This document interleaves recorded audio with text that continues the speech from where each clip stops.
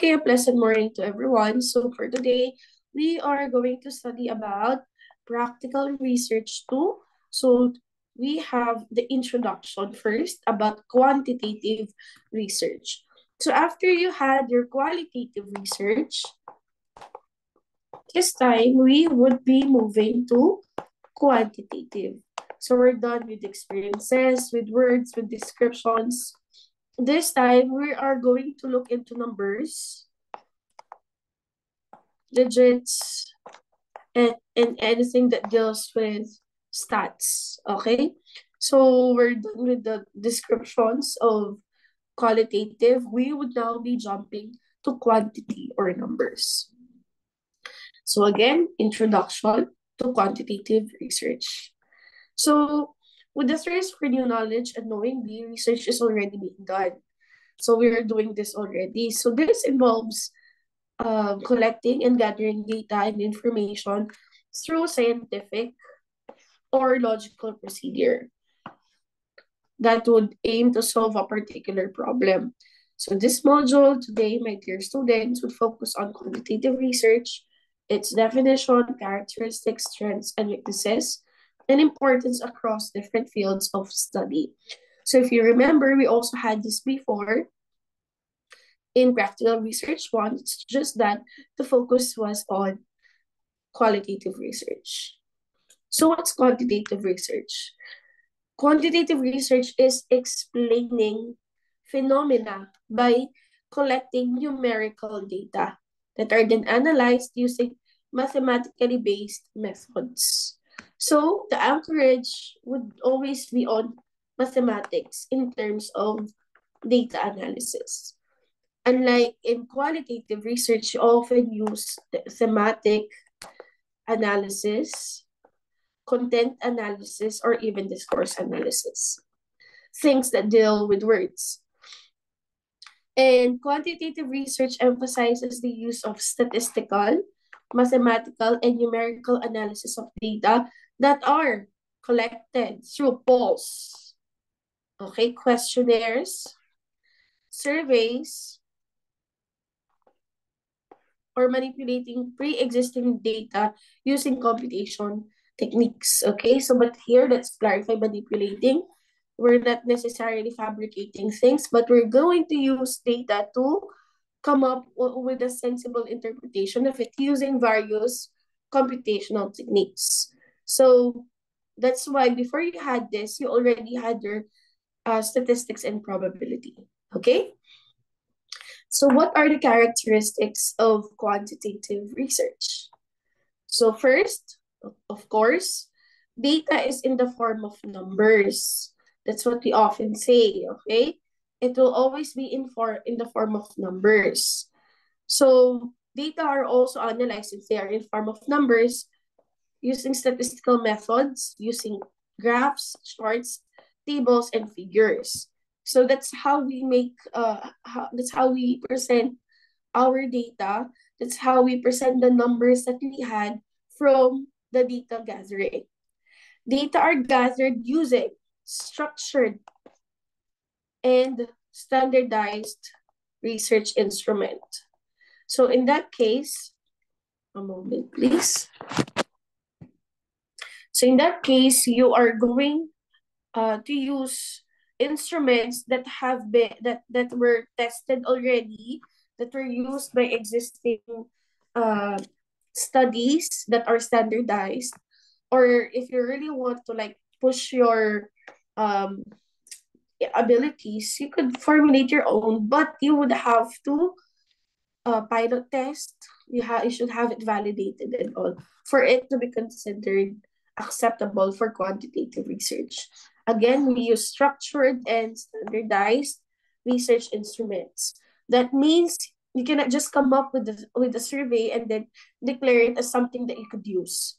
You have to check the validity and the reliability of the instrument plus the validation of the experts. Here, we also have the hypothesis testing and theories. So if you remember your statistics, there is the testing of the hypothesis process that you could do using the data that you have. So we will be applying this in our study with the help of statisticians as well. For number 5, we could also say that quantitative research is objective. So what's objective? So let's put the opposite of objective, which is subjective. Objective is impersonal. You're detached. You don't allow your feelings to intervene, nothing personal. Subjective, on the other hand, is personal, opinionated, everything that comes from the person. So both of which are not negative. They are neutral terms. But of course, we know that subjectivity has no room for quantitative research since this has to be logical, objective, and based on numbers. Okay? They are reliable. They won't change. Okay? So it also uses convergent reasoning rather than divergent. Okay? So these two are different, okay, in a sense that we would often see this as to how the data is approached. So in that case, the way we answer the problems or the way we address the selected question, it is convergent going towards one solution. However, when we talk about divergent, it's more on creativity. Like you think of multiple ways on how to solve the problem. Okay? And results are based on larger sample sizes than representative of a population. So if you remember in the past, in Quali, you could have like 15 to 20 or even less. Since you're going for an in-depth attack in terms of the data. But for quanti, you need something broader. So it's something horizontal. You have to have the sufficient number of sample so that it will be reliable, so that it will be better. So for quanti, you have the sampling techniques and you have ways on how to compute for the sample, but definitely it has a bigger number. Okay? So again, data is in the form of numbers. Data are analyzed using statistical methods and use graphs, charts, tables, and figures. Data are gathered using structured, standardized research instruments that you cannot just formulate out of the blue because you have to check its validity and reliability, and you would have it validated as well. There is the testing of the hypothesis. We also have to be objective and reliable. We use convergent reasoning rather than divergent reasoning. And then results are based on larger sample sizes. Okay, compared to quali, wherein you could have smaller ones. So what would be the importance of quantitative research? Let's look into this. So quantitative research is used to measure the level of performance of the learners and the factors that would influence them. It is also used to evaluate the effectiveness of various teaching styles, school programs, learning modalities, and satisfaction of people. So quantitative research is important in conducting educational researches that can improve the educational system through generalized and tested studies. So there is the room for generalization here, especially if the population is well represented by the sample. So here we are measuring the performance, the satisfaction, the factors. So it's about numbers. Really, it's about numbers. This is where we evaluate. Okay, we check, are they satisfied? What is their performance? What is their preferred modalities? What is their attitude? What is their perception towards a particular approach using survey questionnaire or using their numerical data? Okay? In terms of business, quantitative research can effectively improve the marketing strategy through looking into the consumer opinion. So if you recall at times when you go to a restaurant or a fast food chain, there are times when you will be approached to answer a short survey. Even in delivery services, there are also instances when you would have to fill out a short survey in terms of like consumer opinion or your satisfaction. If you called customer service, they would ask you to rate the call and the services from 1 to 5, something like that. So indeed, quantitative research can create an effective product campaign and identify marketable demographics among others. So it really is very useful for business that through quantitative research, you would know the numbers that would help you boost your sales. In terms of health services, it's also helpful because it will help you in investigations in terms of medical and health services. It analyzes the effectiveness on a particular level of within a given number of people, something like that, on how the certain drug would cure diseases. There could be comparisons in terms of the recoveries, okay? As they try to have or discover more more groundbreaking um, solutions to illnesses that are considered chronic or even terminal. So here comes experimental researches looking into the efficacy of medicine, vaccines, and medical practices. However, within the ethical grounds, okay? There should still be the adherence to the ethics in research. We also find it useful in science and technology because quantitative research is used in science and technology, mostly in testing the efficacy of new inventions, gadgets, machines, and devices. So we also look into the factors that will actually affect the different phenomena in environment through experimental research. So experimental research, you might have heard it already. This is having the experimental and the control group. So it is used in testing different scientific models, theories, hypotheses, and improving the quality of life. So when we're referring to gadgets, they could study the efficacy of new gadgets or inventions.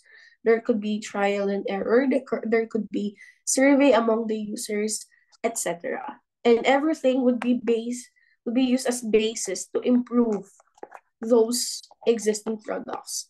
That's why our phones right now are so far from the very first version that were released in the past. And continuously, our smartphones and even laptops are improved or are improving. So we have the strengths of quantitative research. So again, it has a large sample size, hence generalizable compared to qualitative. You can really generalize because the sample size is not really relatively large. Hence, you cannot say that it's representative of the population. But for quantity, the larger the sample size, the better, the more generalizable it is. Then, data and findings are reliable. Okay, they can be used for policy making again because they would represent the population. It can also be replicated. The data questionnaires and sets can be replicated to have more findings, perhaps in a different locality. Personal interaction is also not part of the research process, so there's no space for personal biases. You would just hand the questionnaire after the respondent is done. They would just give it to you. At some point, others would just like send the link, and then that's it. Unlike in qualitative, you would have to talk to the person for quite some time, 30 minutes to an hour, and then yeah, comparing it to quantitative would just take just a few minutes, okay? That's why data gathering for quantitative is easier, because you could conduct like the the survey for a few minutes for among, let's say, 50 respondents. But if you're going to have 50 respondents for quali, it will take you a lot of time. Then standards are used in choosing instruments, statistical treatment, and sampling procedure, so that there is what I've been telling you a while back: validity and reliability of data. On the other hand, of course, it's not perfect. There would always be the weaknesses. Okay, so, okay, sorry. Um, of course, there would be the weaknesses, but the slide is not here. So I'll just be giving you the weaknesses of quantitative. So in this case, we would say that it's not in depth compared to qualitative, because qualitative practically deals with more comprehensive approach towards every case or data. So in that case, hindi siya malalim, okay? Hindi siya ganun kalalim katulad nung sa quali, okay? It could also have lack of necessary data to fully explore a particular problem. Okay? And then, aside from this, the research design can be firm. It's fixed. Kasi it's fixed na eh, and not very flexible. Okay? So, hence, if you want to do some changes or anything, wala na kasi it's already there. There's also the limitation in interaction. Therefore, you're also going to have limitation of responses.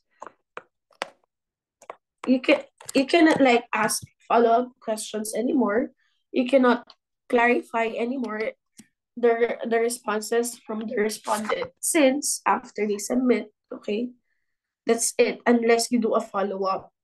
But most of the time, the responses are limited to yes or no, or to the scale. There are also cases when the responses can be inaccurate. Okay? Who knows if the respondent just like selected or just guessed whatever it is. And then, of course, large sample sizes are considered costly. They cost a lot. Okay? So, every approach, every research type would always have the ups and downs, but every research design or every research type would also have their beauty. So a topic would necessitate a particular research type and research design, and we have to be really critical what is fitting for that particular topic. So with that, for us to check, kindly answer the following using your bond paper. Okay. So I'm going to give you a few moments to like screenshot this one. Okay. I'll also be sending this to you using our group chat if ever you're my students. Okay. And then these will be checked, okay, by the next meeting. So that I would know if you really paid attention to this discussion or not. So should you have questions, okay, feel free to ask through the comment section, and don't forget to like and subscribe. And for the next lesson, we'll be looking into variables. So I hope I shed some light about quantitative research. So see you around, and God bless. Bye-bye.